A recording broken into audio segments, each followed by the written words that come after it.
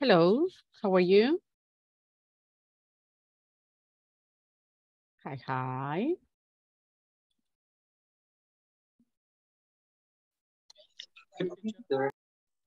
Hello, how are you? So are you? Fine, fine. What about the rain in your house? Es, ¿cómo se dice bastante? It's most. A lot. A lot. There A is lot of rain. Yes. There is a lot of rain. Yes, a lot of rain. Wow.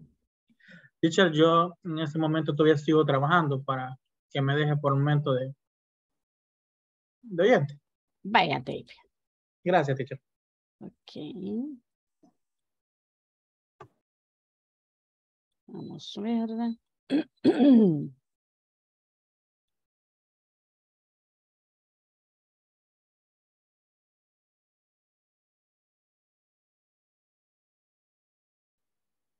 11th today, Adriana Sofía.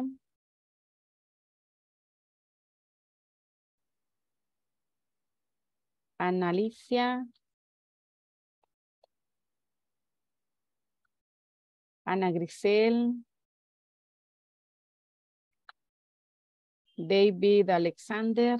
Present, teacher. Diego Batres. Edwin Mauricio. Elda Cristina. Present, teacher. Elmer Fabricio. Elmer.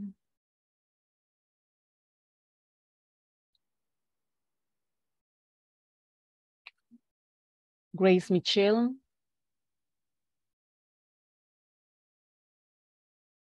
Yvonne Marcela. Jennifer Elizabeth. No. Jessica Lisette.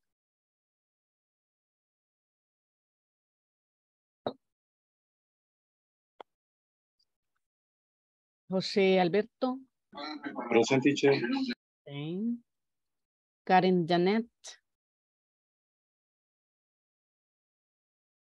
Carla Lorena. Carla Lorena. Lisette Dayanara. Present, teacher. Okay. Nubia. Present, teacher. Okay. Rebeca Marcela. Present, teacher. Rosailda. Present, teacher. ¿Cómo sigue el pie? El pie ahí mejorando, teacher, pero me enfermé del estómago y de vómito también. Ouch. Así que le pido permiso de estar de oyente, teacher, solo por hoy, primero Dios. Ok. Gracias. Entonces ni modo, a sentarse cerca del baño porque... Con solo que no sea en el momento que pasa lista, teacher. Ahí me grita, present desde allá. Vaya, está bien. Víctor Manuel. Víctor. No, Víctor. Karen Stephanie. No here, Karen. Adriana Marcela. Present, teacher. Voy a estar de oyente la primera hora. Híjole, y es cuando voy a retomar el tema de ayer, Adriana. Ay, no. Voy a tratar porque estoy terminando unas cosas. Va, ok. José Alfredo. Present, teacher. Vamos a ver si alguien entró después de que lo llamé. Adriana Sofía. No. Mi teacher. ¿Quién es mi? Jennifer. ¿Oh?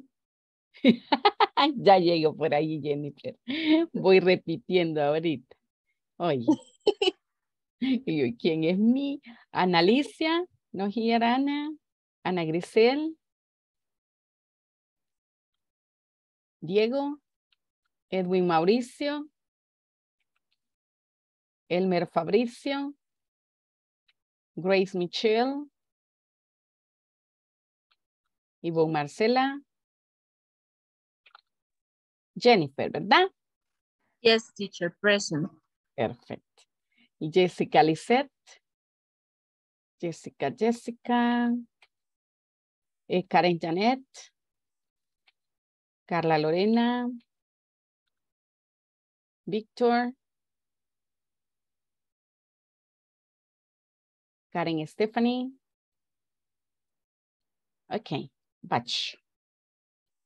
Los demás quizás me los ha atrapado la lluvia por allí, ¿verdad?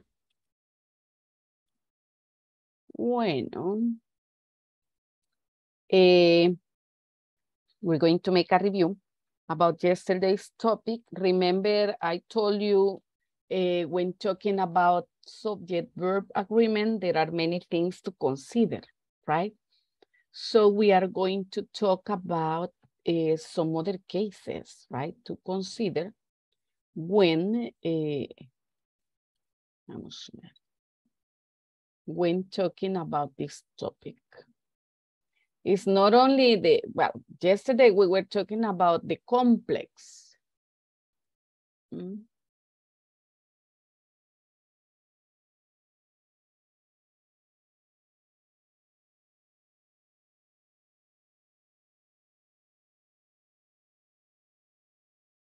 Okay. Right. So we're talking about, yesterday we were talking about complex subjects. Remember, and we said that a complex subject is one that takes a quantifier and something else, right? So we're going to be talking a little bit about that, and we will also add some other points today. And then we are going to talk about the vocabulary. Well, we have many things to do. Let's hope we have enough time for everything, right? Okay. Well, move it. Okay, our conference number 8, it's vocabulary practice, but the same, we are going to be talking about the review. We're going to make a review. A ver, here I have a mini quiz. Can you help me choose the correct answer for each of the sentences, please?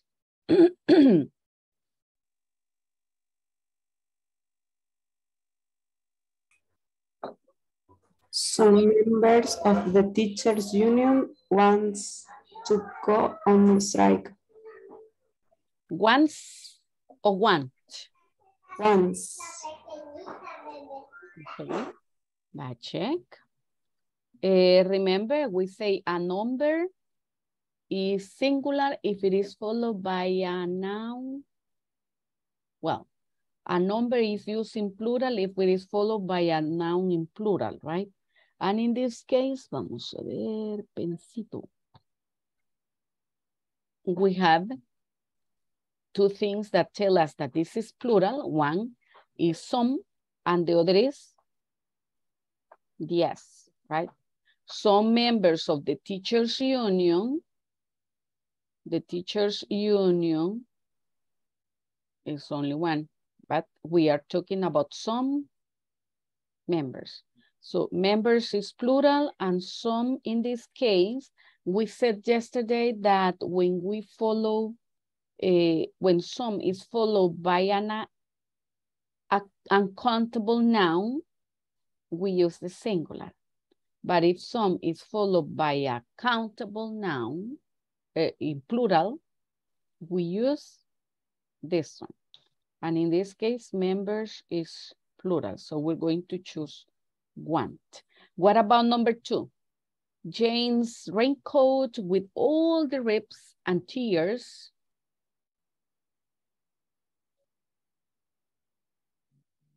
Provide or provides?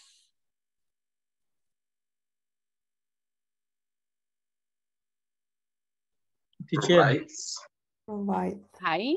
¿Quién dijo teacher? David. Yo, David. Yes. David.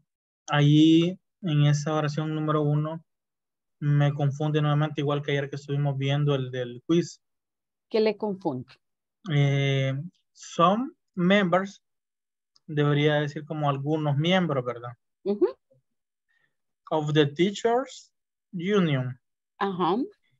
¿Por qué se dice algunos miembros? Tiene que ser one, ahí me pierdo. Algunos miembros. Ujú. Es want porque acuérdese que usamos el once cuando estamos hablando de la tercera persona, que si fuera solamente un miembro, entonces sí usaríamos once. Pero como estamos usando some es plural. Ujú. Los plural nouns ocupamos un plural verb. Acuérdese que con los verbos, espérenme, voy a acercar mi silla porque no sé por qué estoy tan lejos. Con los verbos, recuerden que el verbo que tiene ese no está en plural, ¿verdad? El Para tercera verbo persona. es lo contrario del noun. Cuando el noun tiene ese, está en plural, pero cuando el verbo tiene ese, está en singular, en la tercera persona del singular. Ajá, exacto. Entonces, yo creo que de tanto ver la S del noun, se nos olvida que el plural, ¿verdad? Acuérdense, el plural del verbo es este. Sí. Y el Yes. singular del verbo es este singular. Ujú. Es para la Teacher. tercera persona, ¿verdad? Que en la tercera persona del singular le ponemos ese al verbo. She wants, she plays, she works. Pero Ok. usted mira el verbo sin S, el verbo sin S está en plural, pero el noun con S está en plural. Sí. Entonces, acuérdense que los plurales, cuando lleva así S, por ejemplo, brothers, boys, teachers, students, son nouns. Estos son nouns. Ujú. ¿Verdad? Entonces al noun yo le pongo S y va a estar en plural. Pero si al verbo le pongo S es porque estoy hablando de la tercera persona del singular. Ok. ¿Sí? Ujú. Gracias, teacher. Estamos confundidos, teacher. A ver, alguien por ahí me dijo teacher hace un ratito. ¿Quién era? Sí, teacher, yo. En este Ya. caso, el verbo se ocupa como en el presente simple, ¿verdad? Ujú. Exacto, exacto. Ok. Sí. Estas oraciones todas están en bueno, no todas, las 5 están en past. Ujú. Entonces ahí lo que ustedes tienen que hacer es el cambio del cassette, ¿verdad? Si le pongo S al verbo, está en singular. Pero si le pongo S al noun, S está en plural. ¿Sí? Yo creo que por ahí es donde nos viene la confusión, porque le vemos S al noun, está en plural, pero si le pongo S al verbo, sí, no, ¿verdad? Acuérdense de las terceras personas del singular, ¿verdad? Cuando decíamos she wants, he takes, he goes, she moves. Entonces, esta es la tercera persona. La third person singular. Entonces, a la third person singular, yo le pongo S. ¿Verdad? Aquí, wants. Pero si yo estoy usando want, mi verbo está en plural, porque yo estoy hablando de un subject in plural o el subject en singular, que sería la primera o segunda persona del singular, ¿verdad? I want, you want, they want, pero he wants. Ujú. No sé si ya nos acordamos ahí de esa parte. Sí. Así. Así, mejor. Sí, ¿verdad? Ujú. ¿Alguien más dijo teacher también, aparte de Rosy? ¿Quién? ¿Quién? No. ¿Ya estamos bien ahí?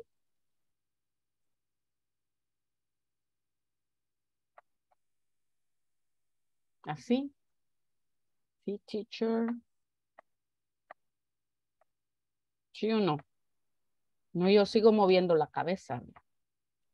¿Mm? No los veo y no los oigo. Más o menos, soso.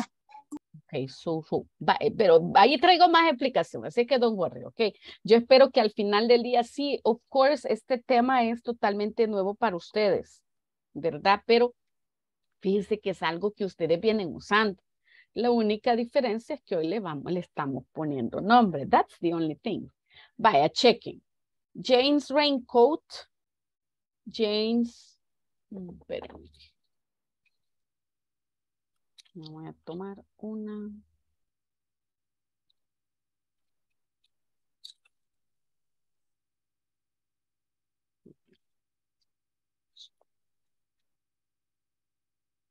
Hoy es de estos días en que la terapia me dejó adolorida.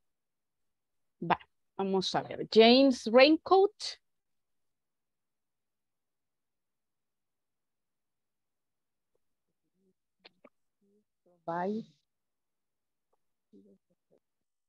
Jane's raincoat with all the rips and tears provide or provides. Provides. ¿Por qué provides? O sea, si esa es la respuesta, pero ¿por qué? Per person. Per person. Exacto. James. The coat is only one, ¿verdad? I'm talking only about one coat. Perfect. That's why it is provides. Little protection. What about number 3? There is or there are a lot of trees on our block. Are ¿Por qué there are? of trees. Because of trees. Trees is plural. See? If I said one tree, that would be there is. But as I have trees, it's plural. A ver, number 4. Where Are my keys. Where are my keys? Very good. Where are my keys? They are on your hands. Ya les ha pasado eso. Ok, vamos a ver. Number 5. In the background. Doble coma le puse. In the background, there was or where? Was a ¿Por big qué was? yellow. Why was? It's a singular. It's a I think it's because you're talking about the big yellow sun. And the song only one, right? There is a. Or there was a big yellow song. Very good. Now, oops. No sé. We have a basic rule. When we manage this rule, right? And we say that a singular subject, she, Bill, the car, takes a singular verb, right? Singular subject, singular verb. See? Is, goes, shines. Whereas a plural subject takes plural verb. Yeah? Singular subject, singular verb. Plural subject, plural verb. Pero ya saben ustedes el, como diríamos, ay, se me quedó la palabra. Wow. But, for example, if I have a singular subject, pero ese singular subject is I or you, of course, the verb will be plural, ¿verdad? Because you say, I go, no I goes. You go, no you goes. Eso sí, ¿verdad? Lo tenemos bien claro. Yes. But if I say the cat, the dog, the pen, the teacher, the student, the boy, the girl, or I use the pronoun he or she or it, my verb will be singular. Okay? And we have an example here. The list of items is or are? Ow. The list of items Is. Yeah. The list of items is on the desk. If you know that list is the subject, and then you will choose which is the verb. So my subject is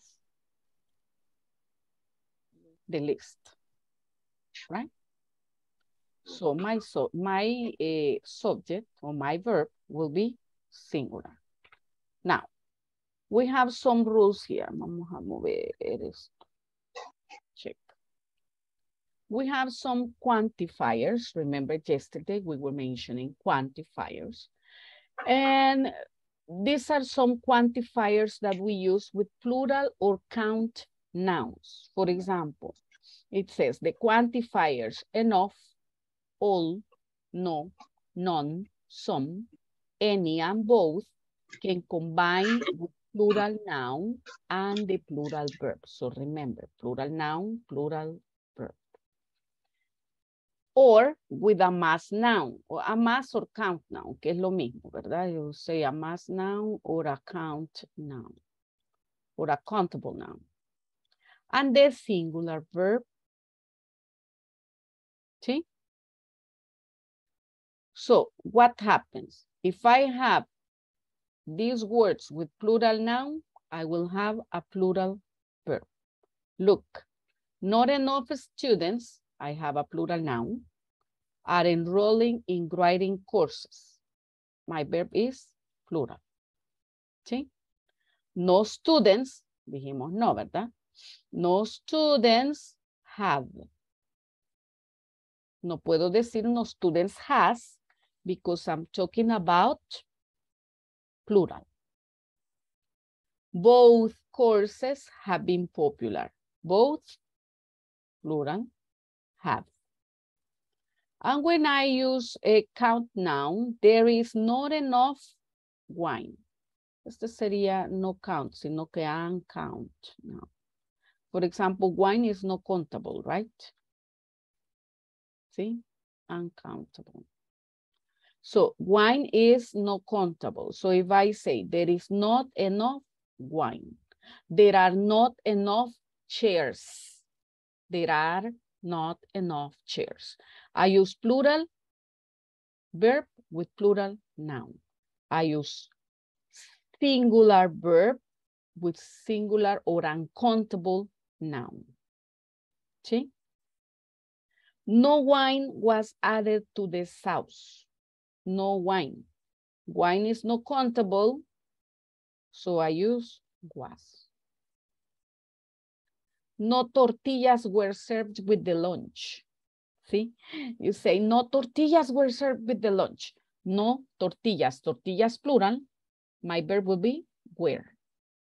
Pero no wine was served with the lunch. Wine is uncountable. The verb will be was. No sé si estamos bien ahí. Yes, yes. No, teacher.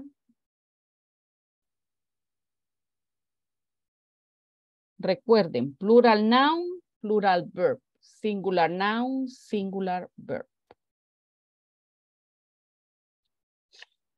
Correct? Señales de vida. Yes, teacher. Okay. Any questions here?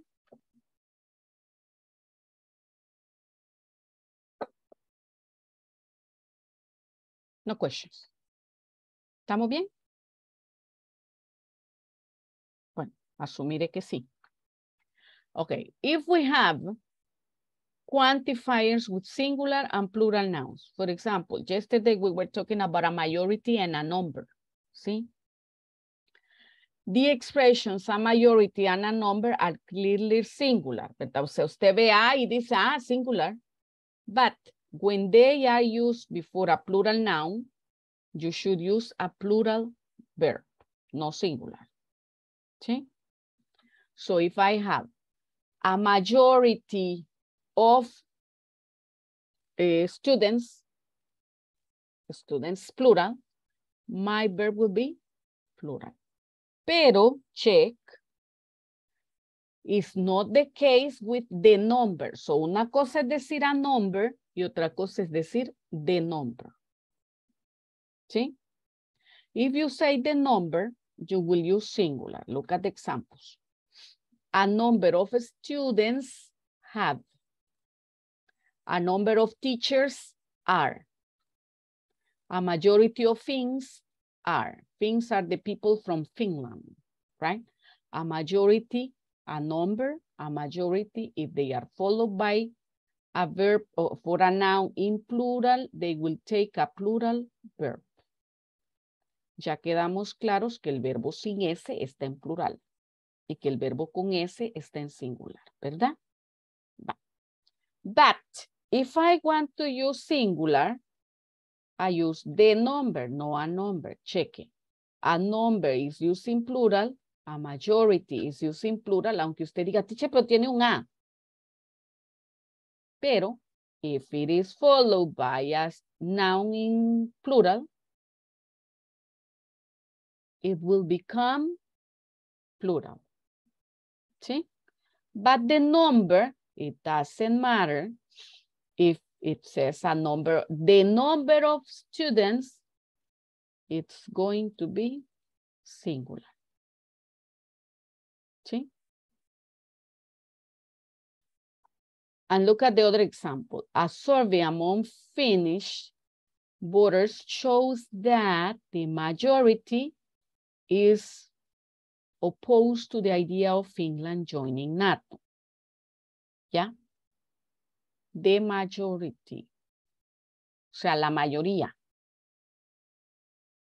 La mayoría es singular. Una mayoría es plural.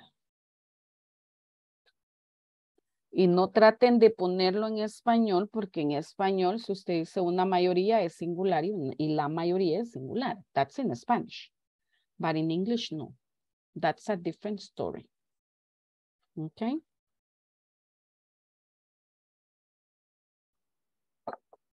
Any questions? No. ¿Sí?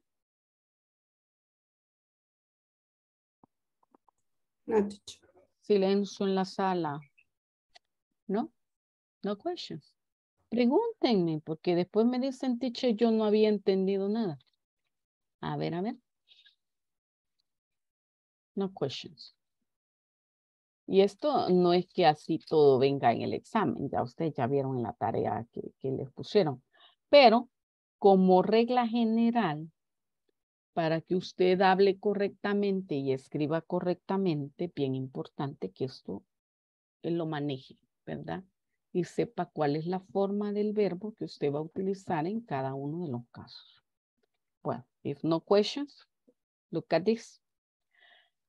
Remember, we said first quantifiers with plurals, right? See? The first ones. And then we have singular and plural. So depending on what is followed, right? A number or the number. And then we have quantifiers with singular. And here we have every, each, either, and neither can only combine with a singular noun and the singular verb form. See?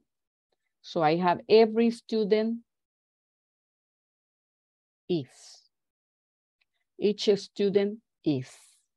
Either Maria or Pedro is. See? Back. So, if we have two students, aquí estoy usando un número, ¿verdad? Entonces, two students were. Pero, each student was questioned after the test. If I use the number here, 2 students were suspected of cheating on the test, but each student was questioned after the test. No proof was found that either student was checking either.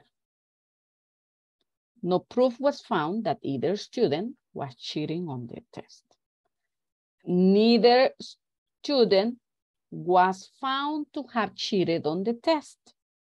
And every student in the course was questioned. So if I use these words, I'm going to use my verb in singular. Okay? But remember this, the noun has to be singular too.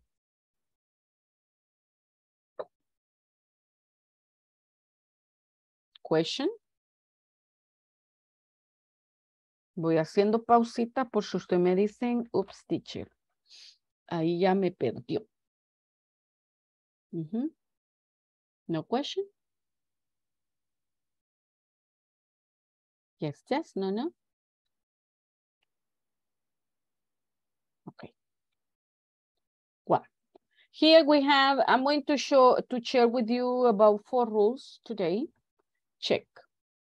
2 singular subjects connected by or, either, or, neither, nor. Take a singular verb. Example. My aunt or my uncle is oeste, oeste. That's why it is singular, right? My aunt or my uncle is arriving by train today. Solo va a venir uno, no van a venir los dos. O viene mi tía o mi tío, right? Neither Juan nor Carmen is available. So, uno o el otro. One is available, no los dos. ¿Sí? Either Kiana or Casey is helping today. Solo va a ayudar uno, o Kiana o Casey. Okay?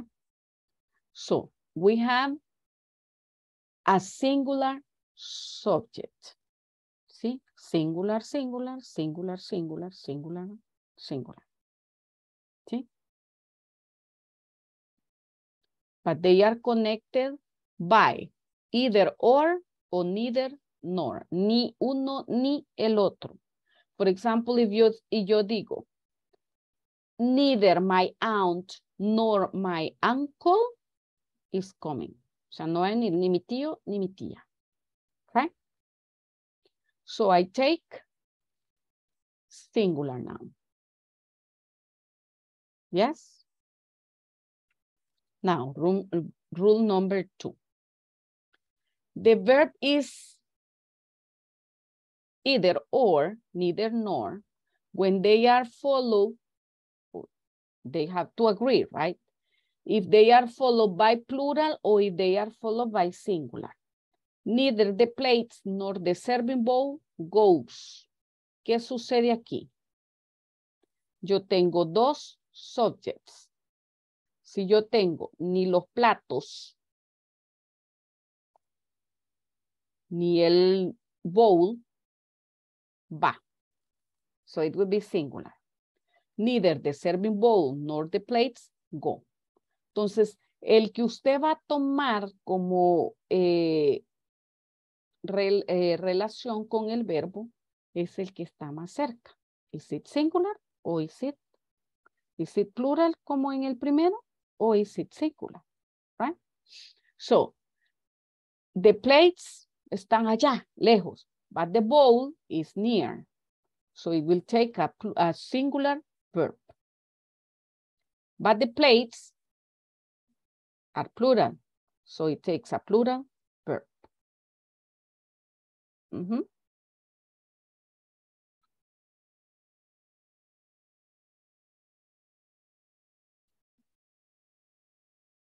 So look at this sentence. Neither she, my friends, nor I am going to the festival. Esta oración, y por eso dice awkward, está rara. So the best thing for fixing this sentence is saying neither she, I, nor my friends, en vez de que esté aquí, y aquí vamos a tener un verbo en plural. Esa sería la forma de arreglar esta oración y que ya no quede rara. So, remember, si ve una oración donde están usando either o neither y un noun está en singular y el otro está en plural, el verbo se va a pegar al noun que está más cerca. ¿Sí? Al que está más cerca. Ese es el que va a adoptar. ¿Ok? O sea, más que todo como cultura general para que cuando ustedes vean esta oración no se hace como que, ¿pero por qué? Porque según la regla, como este está en plural, no, este está en singular, perdón, el verbo se queda singular. Este está en plural, el verbo queda plural. Porque se va a tomar el que está más cerca del verbo. ¿Ok? Ahora, rule number 3. If possible, it's best to reword the sentence, the one I was telling you. Neither she, I, nor my friends are going to the festival. O she, my friends, and I are not going to the festival. En este caso le ponemos an I para que la oración no suene rara, right? Okay. Now check this. Bueno, aquí nos fuimos de recreo. Hey. Vamos, mouse. Rule number 4. Remember, we use a plural verb. Teacher, que no era la 3. No, la anterior era la 3. No, ahora 3. Teacher. Bueno, sí, ¿verdad? Porque esa es prácticamente de la misma. Ahí póngale 3 ustedes. Vaya, as a general rule, so if we have the plural verb with 2 or more subjects, when they are connected by an. Algunas veces nosotros tenemos un sujeto que es plural, ¿verdad? Tenemos más de uno, o sea, tenemos 2 o más, y están conectados por an. So you have a car and a bike are. En este caso, si yo estoy usando 2 or more subjects when they are connected by an. Y tengo one subject car and the other a bike. Y lo estoy conectando con an. In this case, my verb will be plural. A car and a bike are my means of transportation. Pero check estas exceptions, right? Breaking and entering is against the law. ¿Por qué? Because these are activities. So in this case, esto y esto son contra la ley. Esta y esta, right? In those sentences, breaking and entering and bed and breakfast are compound nouns. Por ejemplo, cuando usted dice the B&B, right? Bed and breakfast was charming. Entonces, no lo tomamos como este caso de que tengo 2 subjects unidos por an, porque they are compound nouns. Remember yesterday, I was telling you that compound nouns are nouns that have 2 subjects. ¿Sí? Y los complex nouns are nouns that begin with a quantifier and take a longer subject, right? Is this clear? Yes? So No. No? Bye. If I say, for example, Maria and Anna are students in this class. ¿Sí? Maria and Anna are. I'm talking about 2 subjects. Maria, Anna, and Nubia are students in this class. I'm taking more than 1 subject joined by an. ¿Sí? English and math are difficult subjects. English and math. I'm talking about 2 things. Pero cuando decimos breaking and entering, no es tomado como plural el verbo porque estos son compound nouns, o sea, van juntitos. ¿Sí? Breaking and entering are. So, breaking and entering es como un solo noun. No es tomado como plural. Es un solo noun. Romper y entrar. Romper y entrar es prohibido. Right? O es contra la ley. Y cuando decimos bed and breakfast, estamos hablando de cuando usted se va por allá, que en vez de ir a quedarse a un hotel, se va a un bed and breakfast. Es singular. ¿Sí? No estamos hablando de la cama y el desayuno, ¿verdad? Por eso es que se toma como singular, sino que estamos hablando del lugar donde usted se va a quedar porque no se quiere ir a quedar al hotel. ¿Sí? No sé si ahí me doy a entender. Sí, no. Adriana. ¿Nos puede dar otro ejemplo que no sea de bed and breakfast? Vamos Porque creo a que ahí ver. donde me confundo. Ok. Perdón, teacher, pero the bed and breakfast, ¿cómo se traduciría? Sería un solo nombre, algo así como un hostal o algo así. Es como el B&B, el B&B que se ocupa mayormente como con la abbreviation. Y usted dice, ay, ¿dónde te vas a quedar? Ah, me voy a quedar en un B&B. ¿Sí? Entonces, no es tan Como así. un alojamiento. Sí, como es prácticamente como un hostal. Lo único que en este caso es una aplicación donde usted puede buscar el lugar donde se quiere quedar, en medio de la ciudad, allá en la playa, en la montaña, ¿verdad? Hay gente que ha preparado su casa justamente para eso, para alquilarla los fines de semana, que llegue un extraño y le pague de cualquier manera y usted solo le entrega la llave y se va. En algunos lugares le dan desayuno, en otros no, pero así se llama bed and breakfast, ¿verdad? Los precios andan ahí por los $20-25, o sea, es mucho más barato que alojarse en un hotel. That's why you see los mochileros, right? A lot of people that come from outside the country that they are looking for these places. And when you travel to another place also, even Guatemala or some other country, you can look for a bed and breakfast. They are special places for you to go and stay the night. In the hostel, you can spend the whole day. You have a swimming pool. You can stay the day and the night. And you pay not $25. You pay more. But in the bed and breakfast, no, you go directly to sleep. The next day, you have breakfast. And again, you leave. You don't leave your things here because it's not a hotel. Probably the next day, another person will arrive there. Yeah. That's the bed and breakfast. Any other question there? Only have two exceptions. Ajá. Two. ¿Tú qué? Exceptions?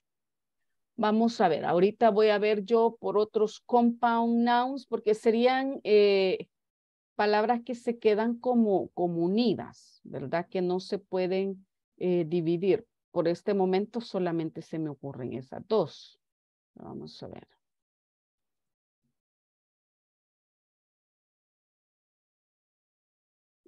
Sí, porque esas son unidas por and. Por ejemplo, if you say policeman, boyfriend, water tank, dining table, pero allí se ve claramente que son solamente una palabra. Vamos a ver si hallamos una que vaya. No, por el momento.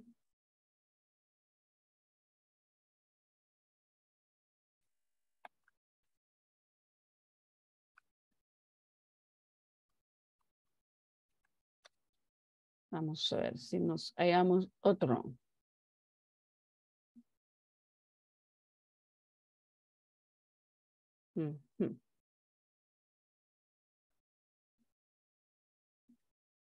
Peanut butter, aquí hay otra vez. Peanut butter and jelly. No sé si ustedes han oído la canción, sí. Peanut butter and jelly, and I put to the bread y no sé qué. So, peanut butter and jelly is my favorite sandwich. That is another compound subject that is taken as singular.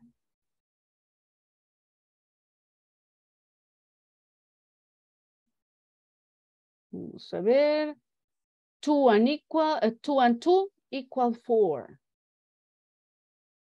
Let's say.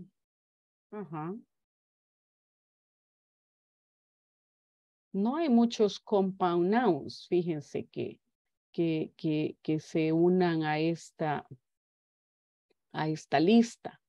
Because most of the time when you use or when you join the one noun and the other, you're talking about two things. So that's what you have to be careful with. Are you talking about one thing or are you talking about two things? And in this case, when I say a car and a bike, I'm talking about one car and one bike. So I'm talking about two things. Maria and Pedro, I'm talking about two people, right? But breaking and entering, I'm talking about one action. O sea, usted rompió la ventana y se metió, right? So it's only one action. And this is one place only. It's not two, it's one. That's why they are considered compound nouns. Okay? But remember, generally, the rule is that if you have two subjects and you join them with N, my verb will be plural. It doesn't matter if it sounds like singular and singular, but anyway, I have two. Now let's go to the next one. If you remember at the beginning in the quiz that we did, we had there, right? This word there will be used singular or plural depending on what follows it. See? So those sentences beginning with here or there will be followed by singular or plural noun. And the verb will depend on the noun that follows there. For example, in the exercise we did at the beginning, we had, there are many trees in my neighborhood, right? There are many trees. But if I say there is one tree, only one, my verb will be singular. So here we have, there are 4. There is a. Here are the keys. Here is the cell phone, right? So if I have a plural noun, I will have a plural verb. If I have a singular noun, I will have a singular verb because I'm talking about just one thing. That is when using there or here in your sentence. I don't know if you have any question there. With here and there, no problem.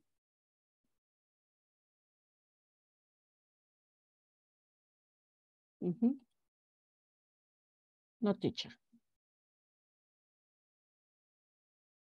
No?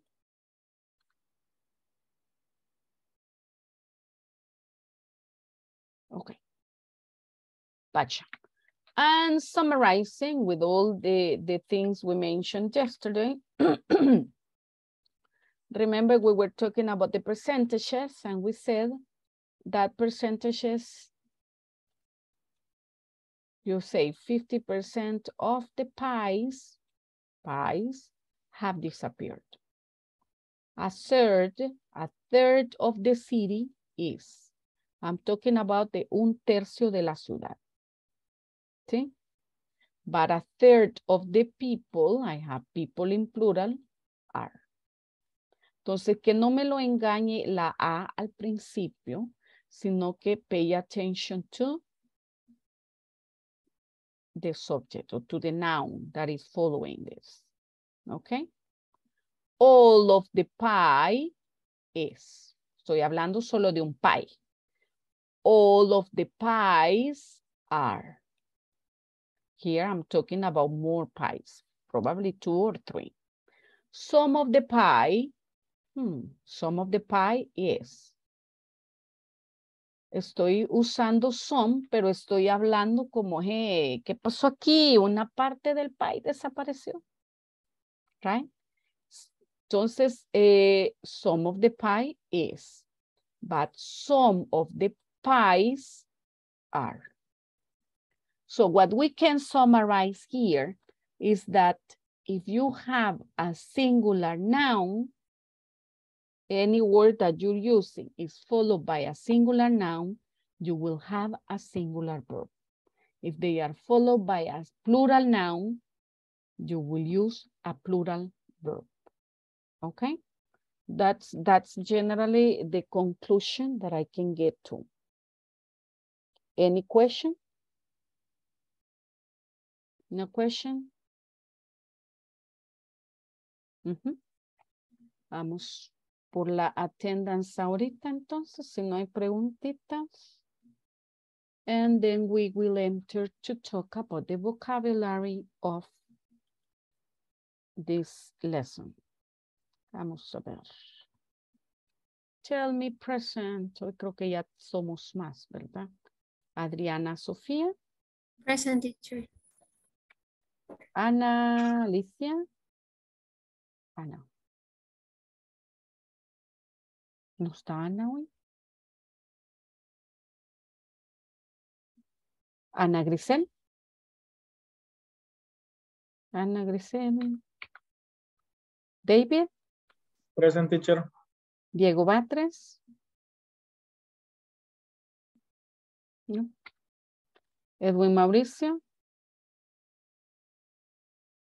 Edwin. Elda Cristina. Present, teacher. Elmer Fabricio. Grace Michelle. Grace Michelle. Yvonne Marcela.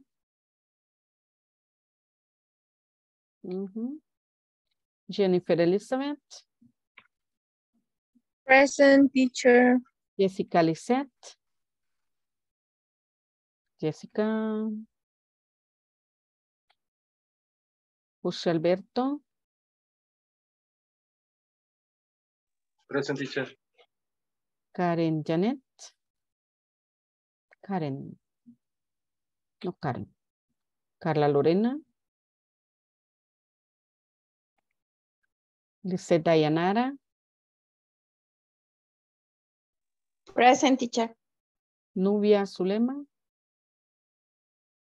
Present, teacher. Rebeca. Present, teacher. Rosa Hilda. Present, teacher. Víctor Manuel. Present, teacher. Karen Stephanie. Adriana Marcela. Present, teacher. José Alfredo. José Alfredo. Me había dicho present al principio, ¿verdad? No. Ok. Bueno, bien poquitos hay hoy. ¿Estará lloviendo en otros lados ahora?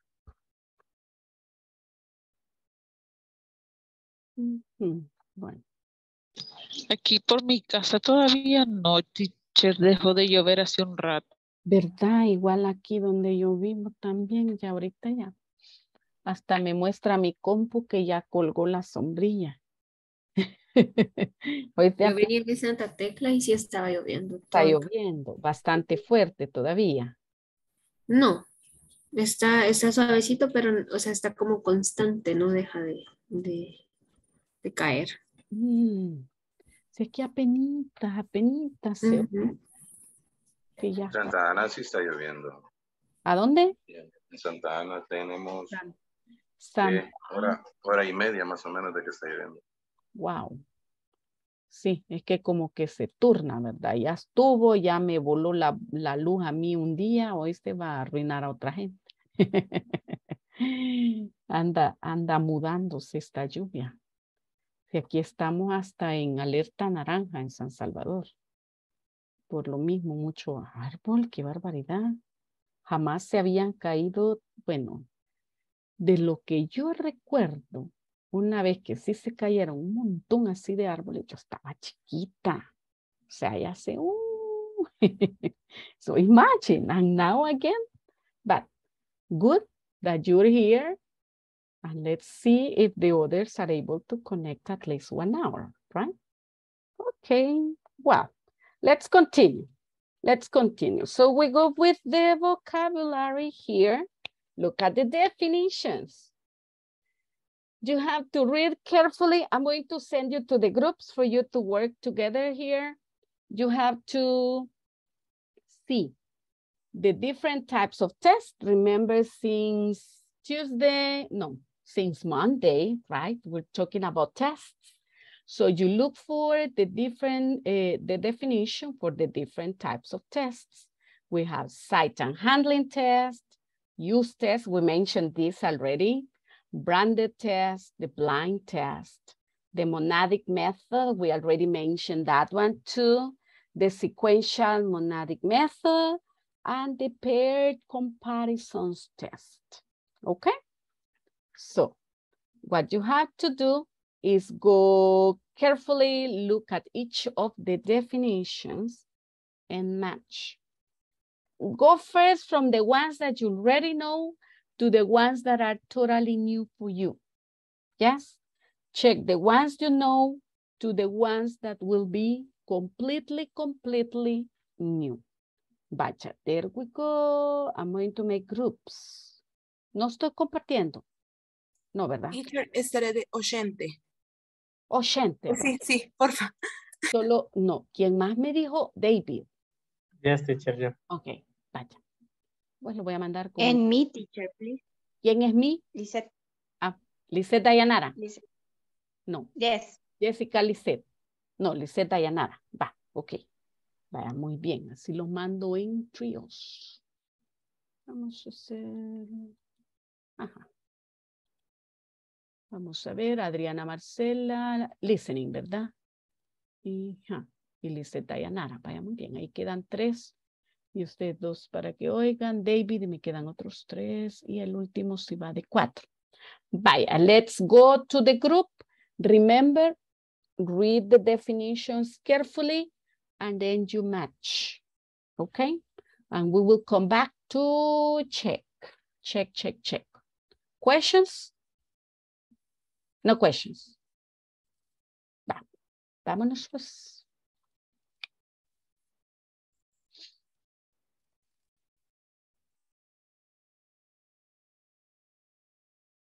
Let's join. Check the invitation.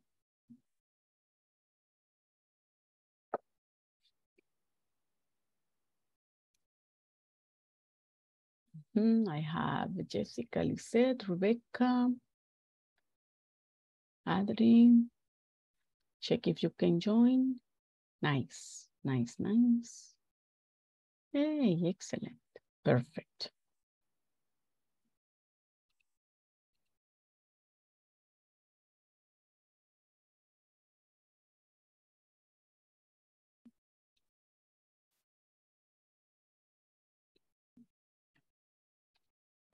One of you can share. Who can share? Somebody, hello. Todos estamos de oyente aquí en este grupo. I can share. No, yo no, teacher. Bye. Who will share?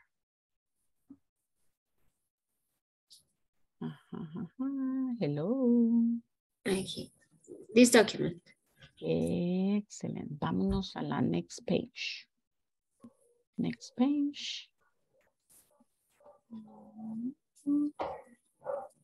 Exactly. Estamos muy bien. Yes. Building vocabulary. So you take turns to read and to match. Okay. Sight and handling test. Consumers use or sight. Las camaritas se les han arruinado. Fíjense que yo los veo más emocionados cuando se ven. ¿Y las camaritas?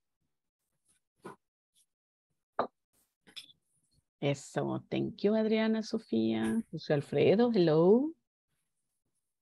José Alfredo. José Alfredo, José Alfredo, hello. No here. Side and handling test. Rebecca.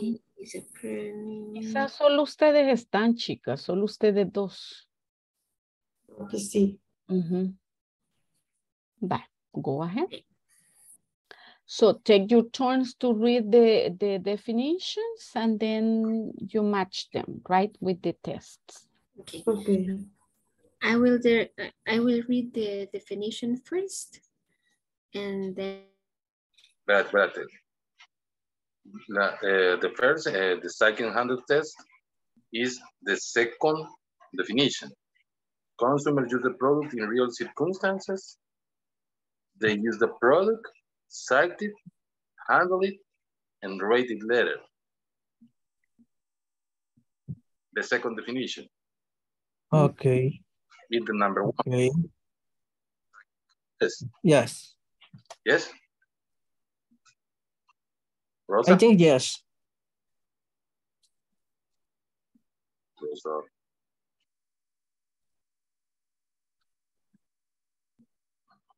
Brandy que no estaba Rosa Isla con nosotros. Ah, bien, ahí está. Sí. Sí. Y David todavía está viviente. No, Sí. es que se me cerró el micrófono, perdón. Y yo hablando. I thought you were in the restroom. No, teacher, no es eso. Me he aguantado. Ok. He resistido. Es que me sentía débil, teacher. Se oye con eco, vea. Yeah. No. Qué malo. Ay, yeah. Bueno, lo más chistoso que allá escribiéndoselo en privado y lo hice público yo solita. Bueno. Vale, digamos que no, vean. No estoy ahí, en serio, no puedo activar la cámara, pero no estoy en el baño.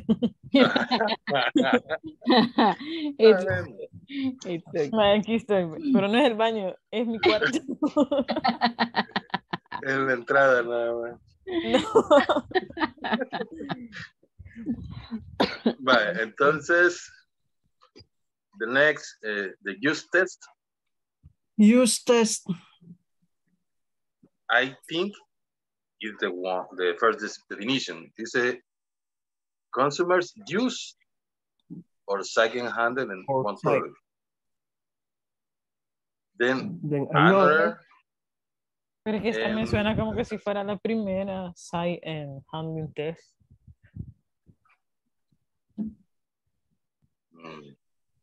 Sí, porque dice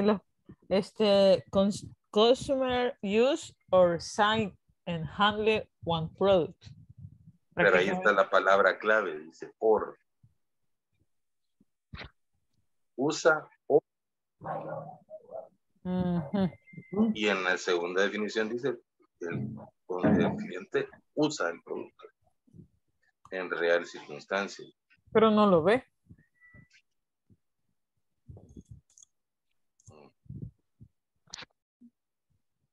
Que casi todas se parecen. We already mentioned the first one. We were talking about that on Monday, I think. I don't remember. Okay, use, veamos. Bring tax customer are aware. Nombremos la tercera. We are going to number the fourth definition. Branded test. Branded test. Is customer are aware of the brand they are trying. This test better reflects the real world experience and the value of the brand. I think it's this number 3. Number 3, okay. Yes. Monadic method, consumer use a product, site in a handle it, they rate it. Then they use site handle another product and rate it. The customer does not rate both products against each other. This is the number one. The number 5 definition. The number one. I think.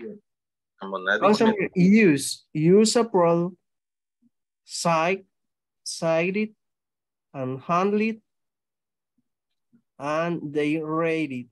But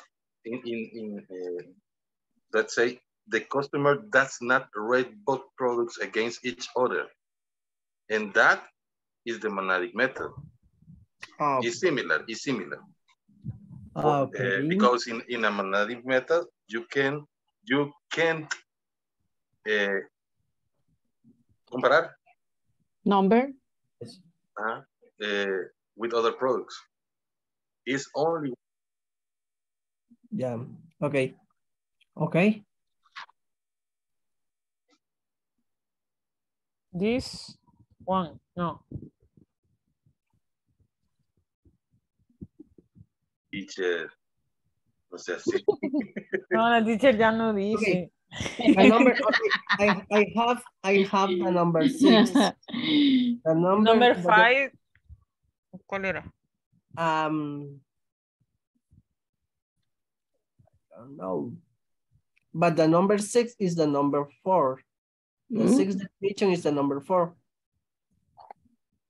Blank test in the number 4, number 6 is number 4. Number 6, ya no 3. The sixth definition? The sixth definition is the number 4. Okay. The blind test. This test is a good option when there are significant tactile or visual elements of the product for consumers to experience that. Yes. Okay. Pair comparison test. Y saben que a la teacher se le fue esa diapositiva y no la capturamos. ¿Verdad? Sí, ¿verdad, teacher? Ya la tiene. Es cierto.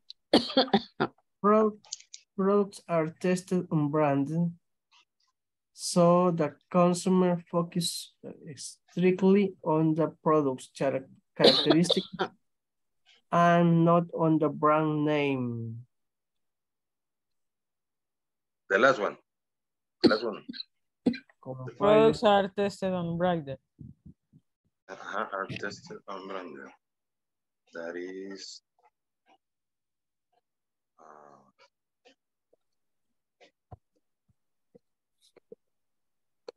Comparison.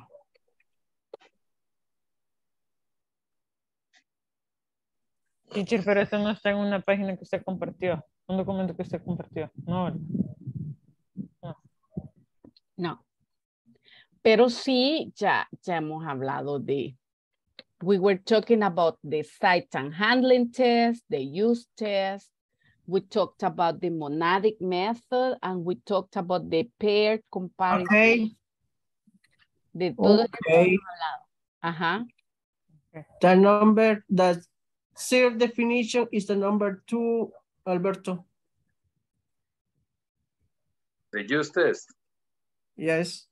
Consumers take the product to be used either as a sample or for an extended period as they would usually use it in their own home. The number 2, use test. And then the first definition? The first definition, consumer use or site and handle one product. Then another are the number 7. They prefer. Paired comparison test. Yes. Consumer use or site and handle. That's another. The number 7.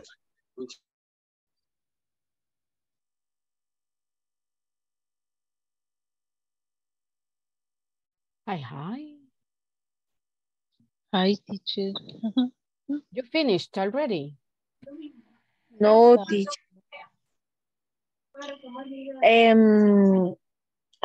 It's a little bit difficult. I know. That's why you have to do it together. Yes, we are discussing that all the conceptos tienen similitud, o sea, casi todos. Yeah, because all of them are tests, right? Yeah. And they have some things in common.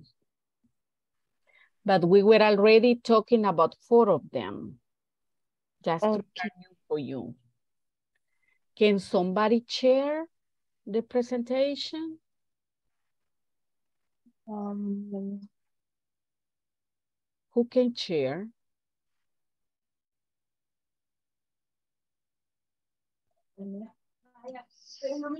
Can somebody share? Wait a minute.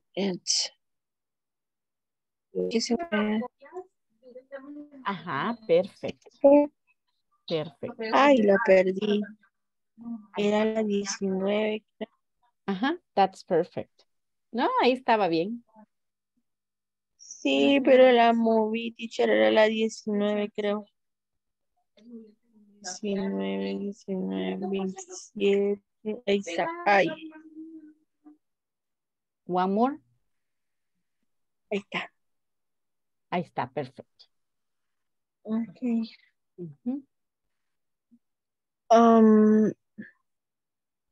We are not sure, but we think that the first concept, consumers use or sing and handle one product, then another, and are asked to indicate which of the two they prefer. We are discussing that can be monadic method, but we are not sure about it.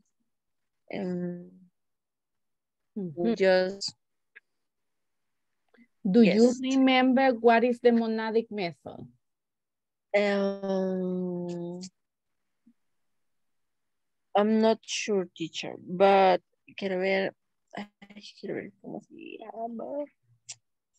Ya se fue. O no, hasta aquí. When you compare that. Estábamos leyendo qué era, pero. Hola. When you compare the one product with another product. What is that? When you compare one product with another product. Monadic method. Are you sure? Y no ve así, ¿por qué me pregunta? Okay, are you sure? Es que, bueno, I think that one concept, consumer use or sign and handle one product. Then another and are asked to indicate which of the two they prefer. How many products do they have there? 2 products or more. And you prefer one product. I can be pair comparison test because we are comparing. Of course we are. Exactly. Remember that the monadic method is the opposite of that one. Remember we were mentioning consumers Monday. It can be consumers use the product in real circumstances. They use a product, see it, handle it, and rate it later. No.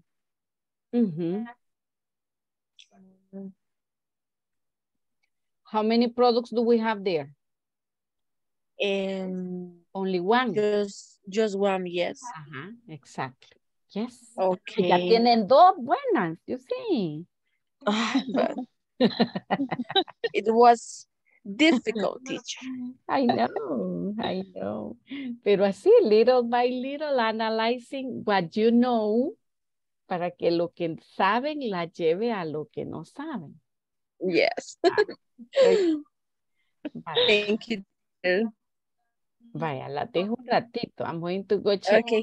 Si Okay, thank you, pudieran teacher. escribir aquí sería fantástico, ¿eh? Para que vayan completando. No sé si le da su PDF para escribir. Sí, creo que sí. Sí, nice. Ok, acá sería 5, That's creo. 5, sí. Ay, no puedo escribir. ¿Cómo no? Ay, mire qué bonita hago yo mi letra. El primero dijimos que era. 7, paired comparison test. Ajá, exactly. Ay, no. Es que me tapa esto, no sé cómo quitar. Oh, you Finish. finished. Vamos a ver. I'm going to check which are and which are not correct. A ver. Yes. Yeah, good.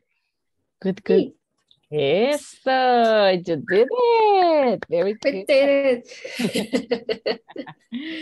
Nice. Very good. Excellent. Great. I'm just going to check one more group and then I call you back. Okay. Entonces, Ay, pero mientras tanto, tal vez así. A ver. Creemos que así es, teacher. Creemos. Ok, vamos a ver. Espérenme que no me... Check it out, teacher. Vaya, I will change the second.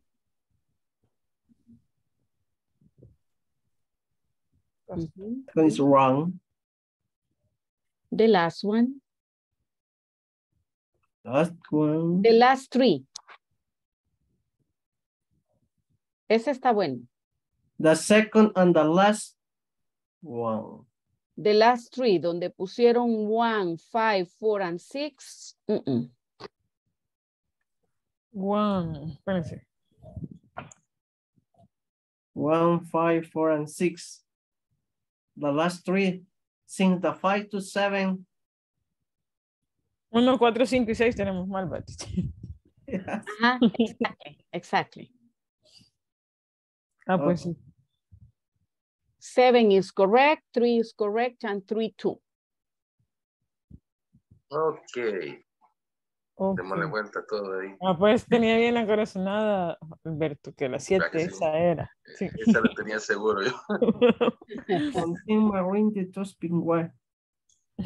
Vale, lo voy a borrar para que no... Entonces, the number 2 is the last one. The last 3. 4, 6, 5. Use test is a product are tested unbranded. 4, 5, 6 dijo la teacher. La estoy borrando bien, ¿verdad? No me equivoqué, sí. Me van a matar los compañeros. ¿Por qué? No, ¿verdad? Sí, es cierto. Ok, comencemos. Entonces, no, la 2 está bien y la 3 también, ¿verdad?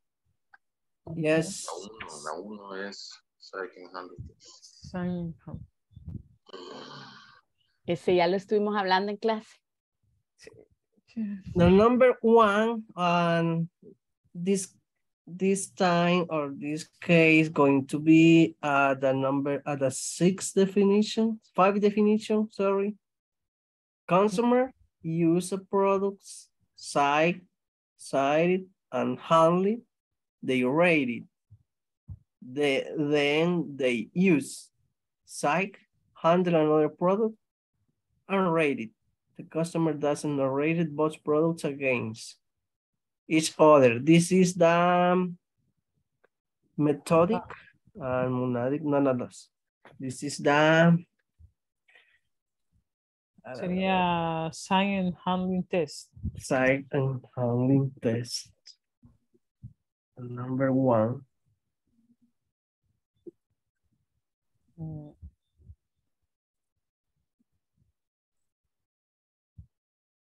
Ya no tengo chance de seguir borrando en el libro, así que no me voy a ya lo taché todo. Lápiz. Es la fuente. Ajá. Yo no uso lápiz porque yo no me equivoco. Oh. I say the same. Okay. Después no se va a entender nada cuando quiere estudiar. Sí, es cierto. Ay, no. Qué raro. Entonces. Number 4. Number 4. Blind test. Blind test. ¿Qué es blind test? What is blind? I don't know. Blind. Without view, teacher. Blind? Blind. Oh. Without I view. cannot see, right? That I cannot see. Yes.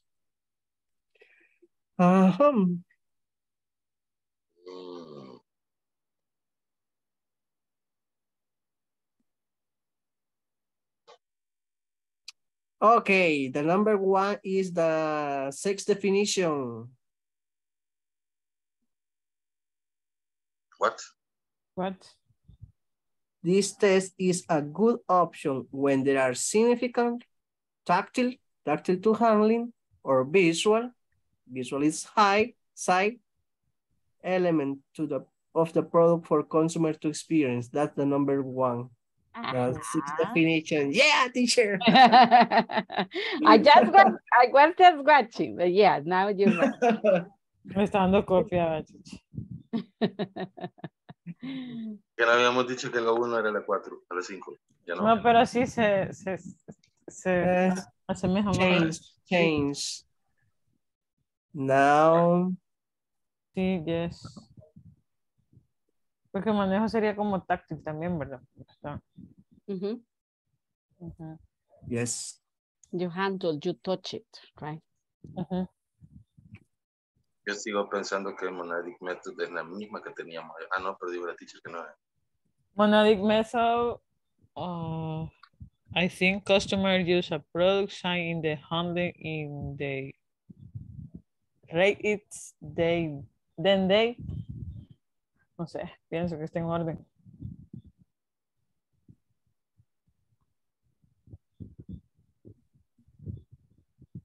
I'm going to give you 1 more minute and then I take you out. Maybe later. 4, 5 y 6.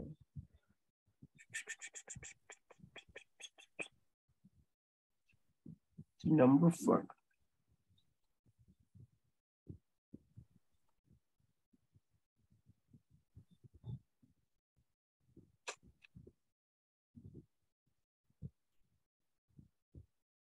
Okay, the number 4 wanna be the last.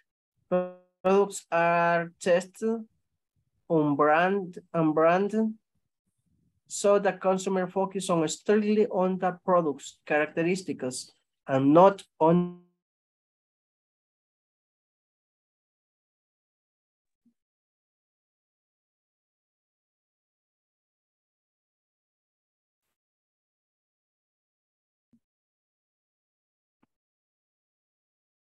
Hi, Karen. Señorita Karen. Hola, Le. Hágame un favorcito. Ya la oigo mejor. Hágame un favorcito. Sí. Póngase Dígame. su nombre completo, que solo le aparece Karen Barrientos. Qué raro, déjeme ver.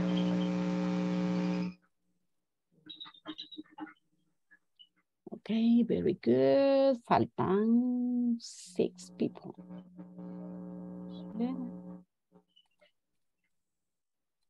Teacher, no sé cómo ponerlo todo. En teoría me daba todo siempre. Vaya, ahí dele clic. Si se ubica en su foto, dele clic en los 3 puntitos que aparecen cuando usted se ubica sobre usted. Ahí hay 3 puntitos. Si le da clic ahí encima, le va a dar las opciones de silenciar, de tener video, chat, anclaje. Y más abajo dice cambiar nombre. Fíjese que estoy desde el celular y solo me sale silenciar, detener video, participantes y en los 3 puntitos me sale chat, configuración de la reunión, pizarra, no sé qué es. Ah, vaya, espere. Si no me voy a salir de la reunión y voy a volver a entrar. No, ya se la pongo. Karen y Stephanie. Sí. Me parece raro porque en teoría ya pues, normalmente me meto y siempre aparece todo mi nombre. Ajá. Pero sí, de repente pone loco. Flores. Vaya, Karen. Thank you, teacher. Vaya, vamos a ver. Ready. Everybody here? Yes, yes. Yes, ¿verdad? How many people are here? Oh, perfect. Vaya.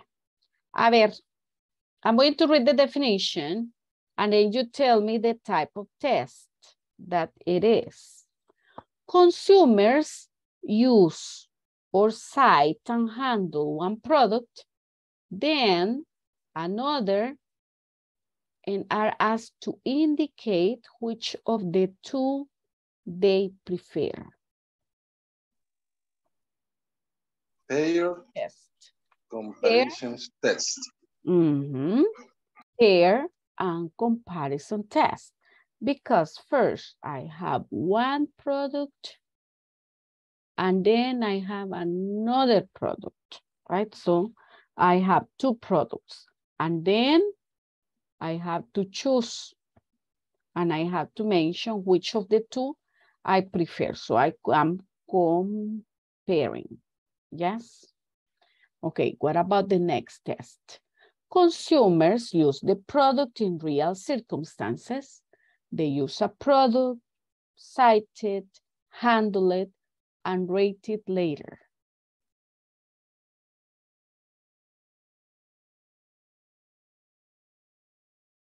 Which one? Which test is that one? Okay. We replied with the number 5. Yes. Remember, remember we said on Monday that this monadic method is when you cite and handle and evaluate one product or test one product isolated. Isolated means alone. And it is the opposite of the pair comparison test, because in the pair comparison test, I have two products and I'm comparing one product with the other, right? But in the nomadic method, I have only one product. I test the product, I do whatever with the product, right? I can see it, I touch it, I handle it, but it's only one product. It's isolated, not together with another product. I'm not comparing it. I'm just checking, for example, if I say, okay, I'm going to evaluate to test this cap, I can put something cold on it, something hot, and at the end, I rate it. So, okay, say, I really like the color. It is good for using with hot things, with cold things. So if I have from 1 to 5, I'm going to give it 5 stars. That's when you rate something, right? But in the previous one, in the paired comparison test, that is the opposite, you don't rate it. You only compare one with the other. So it's like if I have 2 caps to say something, right? And I say which I like and which I don't like and why. which cup do you prefer? This one or the other one? But you say why. Yes? So they are opposites. Now, what about the next one? Consumers take the product to be used either as a sample or for an extended period, as they would usually use it in their own home. Remember the example I gave you of What Women Want, the movie? Do you remember? What method, what test is that?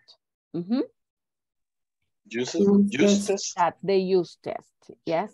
In the use test, I get the sample, I take it home, I use it as I wish, right? I use the product to see how it works, but I use it, check, for an extended period. Not just once, at least a week or two, to see how the product works, right? That is the use test. Now, what about the next one? Consumers are aware of the brand they are trying. This test better reflects the real world experience and the value of the brand. Branded test. Branded test. For example, if you say, bueno, a mí me gusta el café Musum. I'm aware of the brand that I am trying, right? I'm going to give you a sample of coffee. Okay, what coffee are you giving me? You say, Café Rico. It's like, okay, okay, no thanks. If you don't like it, right?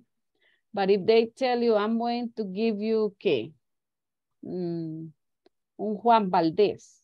And then you say, yes, can you give me two? I want to give one to my sister so she can try to, okay?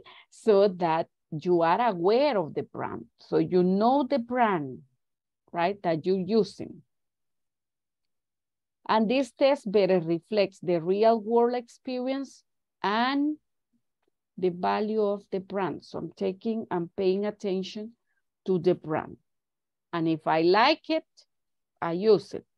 Or if no, no. For example, when you go buying ham, there are a couple of brands that I never try. And when they say, would you like some? What brand is it? And they tell me the brand and I say like, no thanks. Right? No thanks. But if it is a brand that I use or that I like, I say, okay, thank you. And I try it, right? Because I am aware of the brand that I use, okay? And in this type of test, when you are testing the product, you know what brand you're trying. Now, let's see the next one. Consumers use a product, cite it, and handle it, yeah?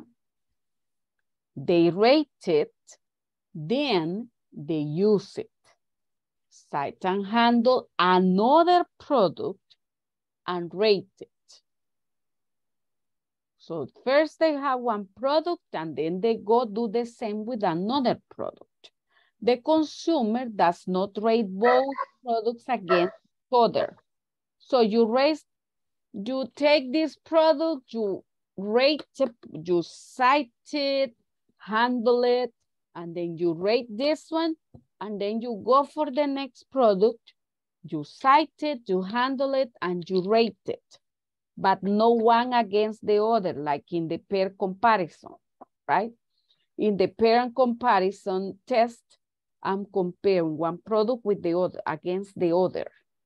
But in this one, no. What test is this one?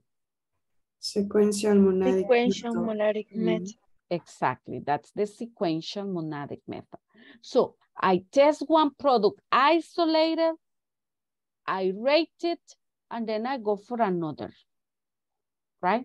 I cite it, handle it, rate it, and I can continue with another and another product. My job is to test products.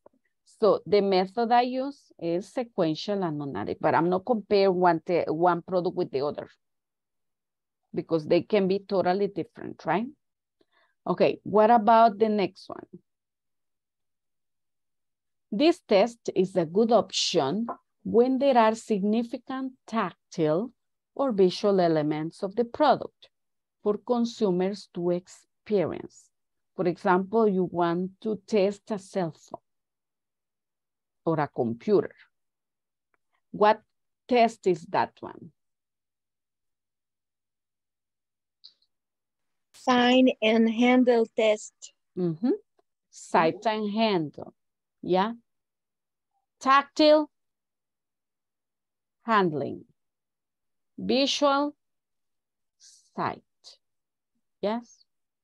So you have tactile or visual elements of the product for consumers to experience. So you want to test a cell phone, you want to test a tactile computer, or a tablet, or an iPhone. In that case, you use that test. Remember, we choose the type of test depending on the product that we are testing, right? And the last one, products are tested and branded, so the consumer focuses strictly on the product's characteristics and not on the brand. What test is this? Blind test. Blind. This test is opposite to the branded test.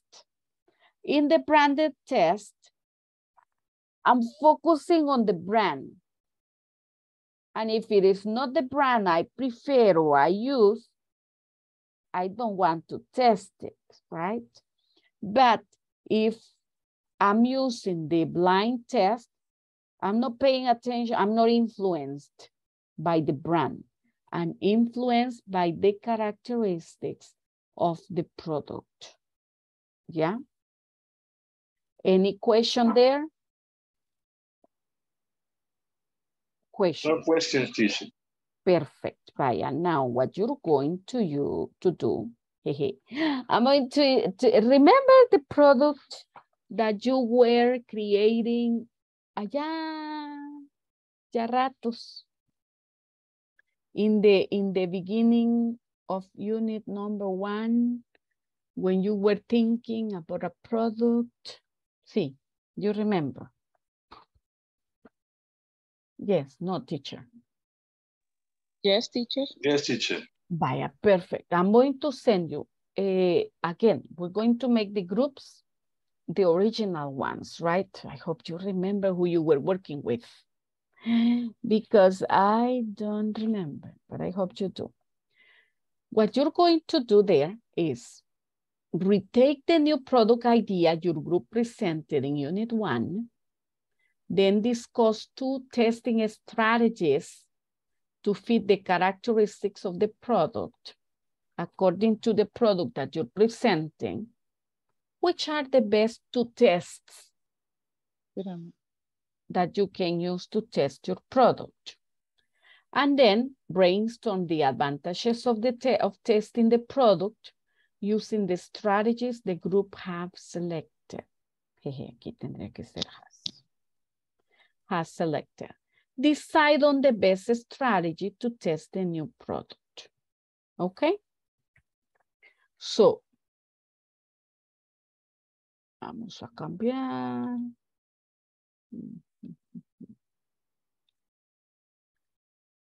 Hablando de subject verb agreement, ¿verdad? Vaya. Okay. Questions? No questions. No, teacher. Bye. Vámonos pues. Ya le tomaron capturita, ¿verdad? Para ver lo que van a ir a hacer. So, choose to test, to evaluate your product. Write a couple of advantages of the testing of their product.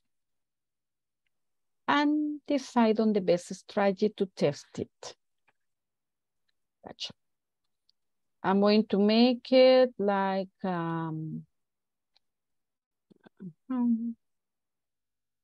permitir que los participantes seleccionen su propia sala.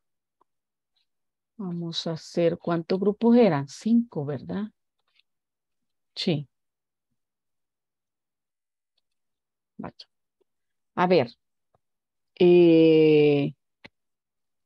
José Alberto, do you remember your partners? Yo estaba con Elmer. ¿Con quién? José Alfredo y Elmer. Elmer. Ajá. ¿Y quién más? Y José Alfredo. Uy, ninguno está. Ajá. Qué triste. Vaya, lo vamos a andar solito ahorita y ya vamos a ver a quién más le mandamos hoy. A ver, Rebeca, do you remember your partners? Yes, Nubia and Victor. Nubia and Victor. Nubia. Y creo que también Lisette Dayanara. Lisette Dayanara, ¿se acuerda? Y ese es el grupo con el que estuvimos hace poquito. No, este es el grupo con el que crearon un producto en la unidad 1. No me acuerdo. Bye. Vamos a ver, quiero ver Jennifer Elizabeth, ¿se acuerda? No, teacher, pero es que no fue en la unidad 1. ¿Ah? No fue en la unidad 1, fue en esta unidad. Porque yo aquí tengo, sí, en esta unidad. A principio de esta unidad, ¿verdad? Ajá, correcto. Va. Vaya, vamos a ver.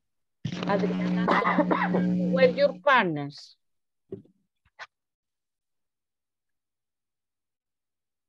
Adriana, Marcela y Ana Alicia. Ana, hoy no están. Bueno, Adriana, Marcela sí. Ana no está hoy. Elda, Cristina, do you remember your partners? Elda. No recuerdo si era Jessica o Jennifer. Estoy confundida. Jennifer, do you remember? Y con Ivonne. Ajá, Ivo, sí. ¿Con quién iba Jennifer? Con Ivonne y con... sí, con él, la Cristina creo que iba. Ah, vaya. No, solo éramos 3, creo. Sí. Solo eran 3. Vaya, ok. Karen Stephanie. Karen Yo me recuerdo que cuando hicimos lo del producto, más o menos, iba con Rosa. Rosa Hilda. Yes, teacher. Vaya. ¿Quién más iba con ustedes? Grace, Michelle y David. Ok. Vaya. Y Diego, Jessica y Lisette, ¿no se acuerdan con quién iban?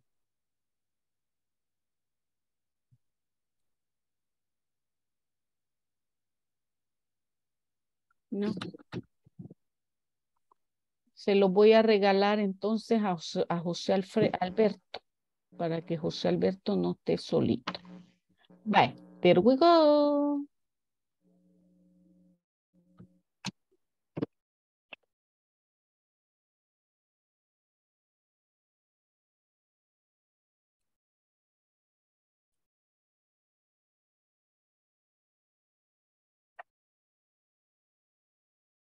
Try to join.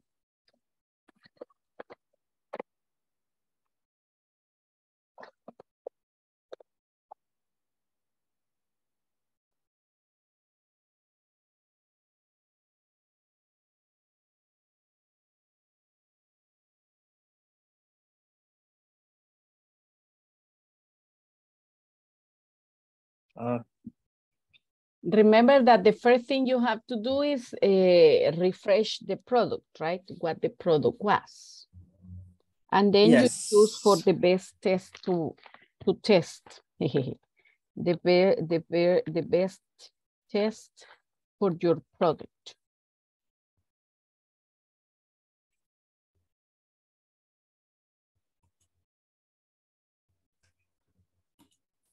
What was your product? Do you have the notes?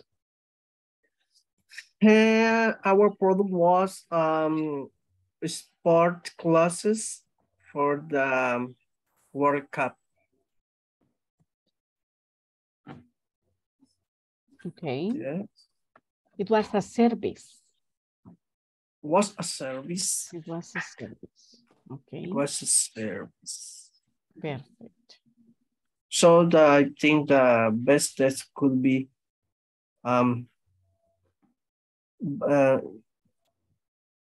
we have to choose only one test or can be two tests or just one? You will choose two. Okay. In our case could be science and home and use test. Okay.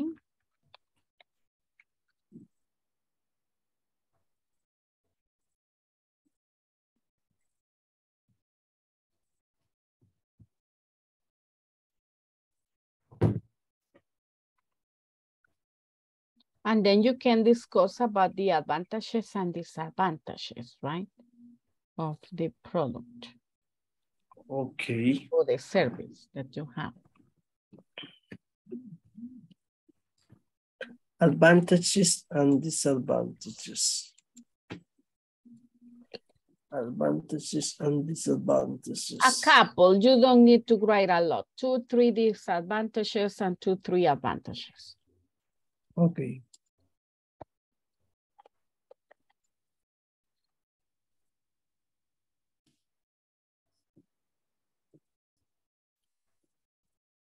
Hi girl, I am sharing my screen. Can you see something? Yes. Yes. Okay. This was our brainstorming, the first unit.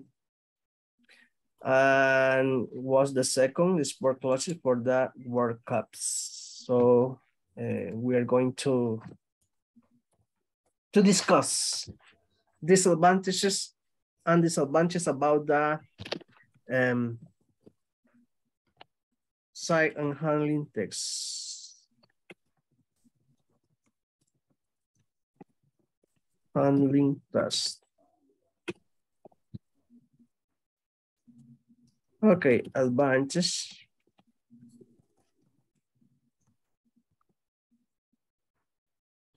And disadvantage. Verify the raw material, for example, tea. Okay. Advantage, okay, the consumer can touch. The consumer can touch, side, the product, can watch size. Can see. Can see, okay, thank you. Can see size, styles, material. Designs, original designs. Yeah, last design or final? Last or final? What is final? Final design. Design. Yes. Okay. Okay. Consumer can touch inside the product. Can see size, styles, material, and final design. What else? What else? What else? The price. Is in this test, I think that is not. Capacitación. Entonces. Hi, teacher. Hi, teacher. Hi. What's your product? We are discussing because we don't have product. We have a service. A service. It's okay. But what test can you use to test your service? I consider that we could use the use test. But with some modifications, because it says that you have to use it every day, but we think that we can use it by periods of time, by a schedule, because it's a service and you need to verify the way that people receive the service, and you need to evaluate the kind of service and how to get better, sería mejorar. Improve.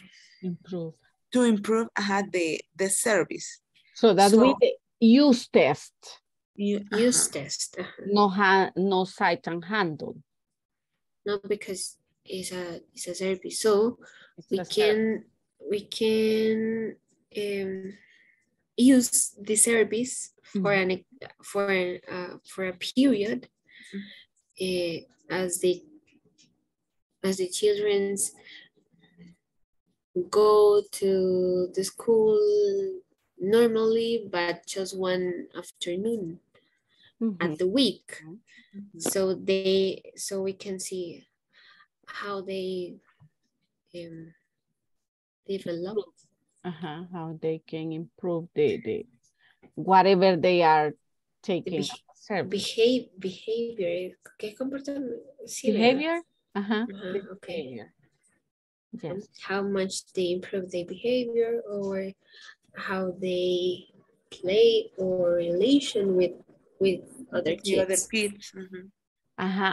Okay, you have to choose two tests. You have one, the use test, which will be another test that you could use to test your product or your service. I don't know, because as it is a service, we cannot use site and handling test. No. Branded test either, because there is no another brand with the service. Blind test either. Monadic method. It could be, I think so, because it's only a service that you're gonna evaluate. Or no, I don't know. Yes. It could be. Yes, because the monadic method is the customer use, in this case, the service in real circumstances. They use a service. Rate it at the end. Okay. It could be monadic method too. And pair comparison test, no. Why not? Because we don't have another service. But or maybe we can compare with a normal education. No, because it's not the same service. With another institution offering the same service. We don't know. We need to make a studio. Yes. We are innovating. Great. Okay, now which would be the advantages and which would be the disadvantages? The advantage could be the inclusion for the families and the kids. And the disadvantage, it could be the way that people can receive this kind of service because it's new, and people sometimes when have different opportunities, can un miedo al cambio. They are afraid of afraid to change. Okay, perfect. I leave you for you to finish with the discussion and then I take you out. Okay. Hi, hi. Hello, teacher. Hi, teacher. Hello. How are you doing? We're good. We're discuss about the brainstorm. Okay, perfect. Advantage. Advantages and disadvantages of the test. Okay, perfect. 2 minutes and I take you out, okay? Okay, teacher, thank you. Welcome. Events in the pharmaceutical sector. Sería así como sin amarrarle la compra en un punto de venta, ¿verdad? No, acuérdate que en la primera que te mencioné es como para mostrar tu producto o vender tu producto, pero a los distribuidores. What's your product? Is the vitamin. Vitamins. Okay. Yes. What test are you going to use to test it? Cool. Sample and promotion at events in the pharmaceutical sector? No, the test. The test. Remember what you mean the tests? Remember the 7 tests we were just talking about? On the 4 reasons, for example? No. Which one, David? The 4 reasons, for example? Okay, go down, David, in the page. Remember, today we have been discussing about 7 tests, right? The handle test, the use test, the monadic method. Yes. So which will be the best 2 tests to test your product?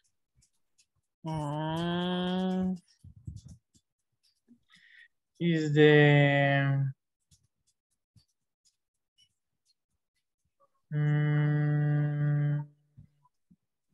maybe monadic tests. What is your product?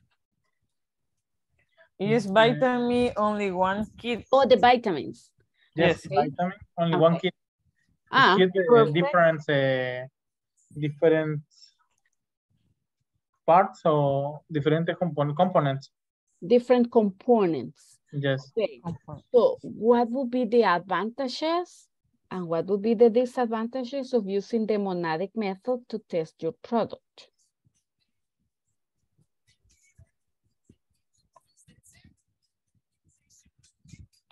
There you're talking about the advantages of the test, not the advantages of the product.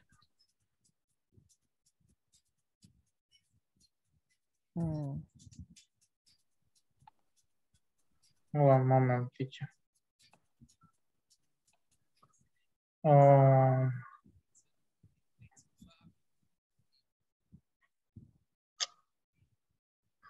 Maybe no monadic test entonces. Why not? Because our products is lo que queremos es dar a conocer la eficacia de nuestro producto, no lo económico.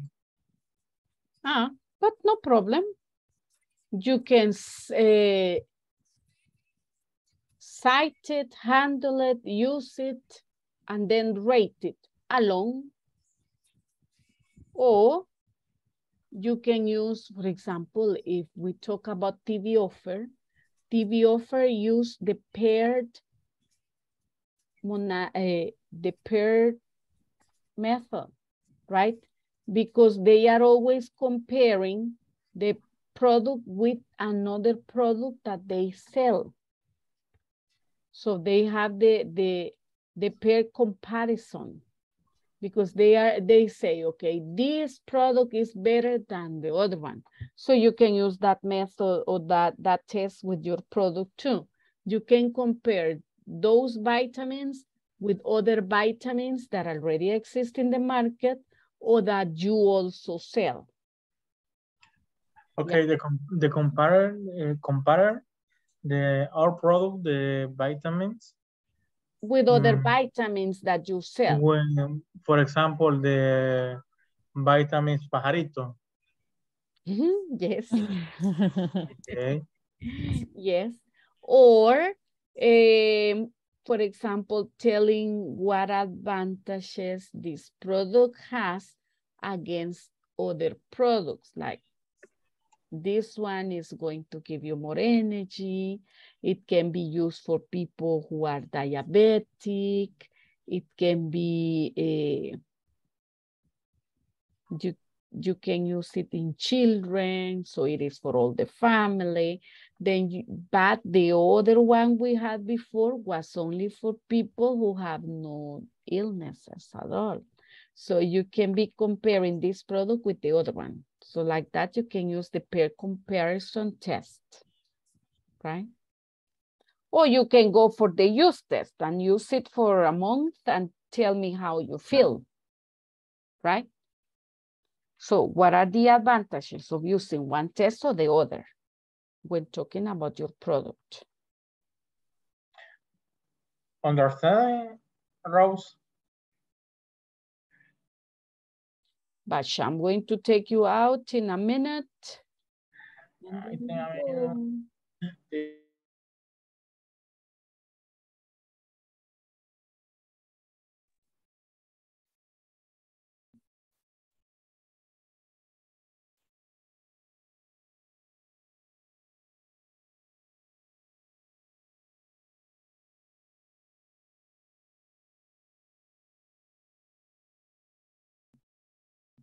Let me see who's the number 8.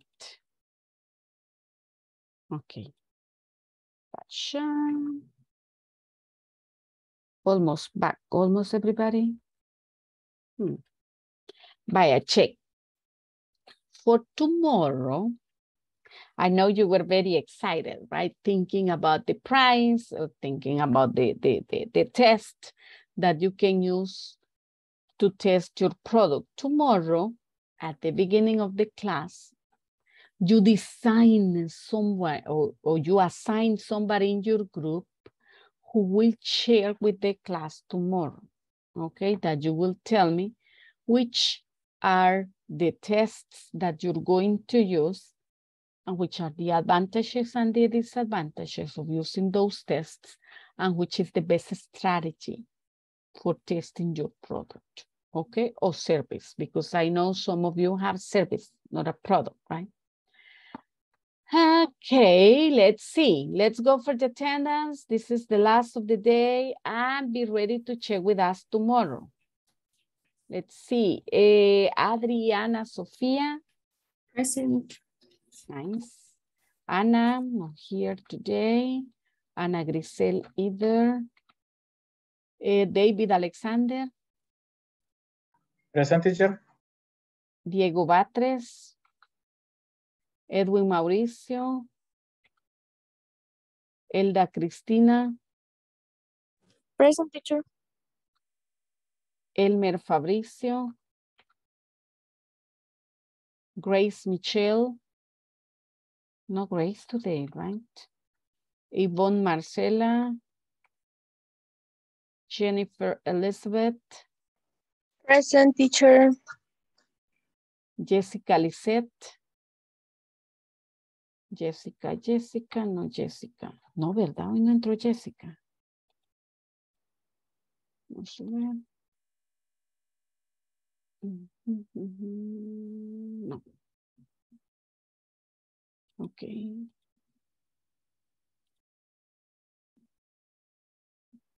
José Alberto. Present, teacher.